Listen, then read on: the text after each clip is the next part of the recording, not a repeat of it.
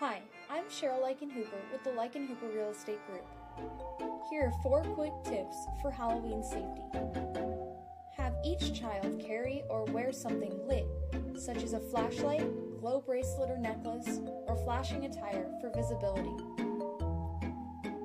Trick-or-treaters should walk, not run, and should never cut across lawns or driveways. Only trick-or-treat at houses that are lit. Residents who do not wish to be bothered by trick-or-treaters often leave their lights off as a sign. Avoid trick-or-treating alone, walk in groups or with a trusted adult. And most of all, have a happy Halloween.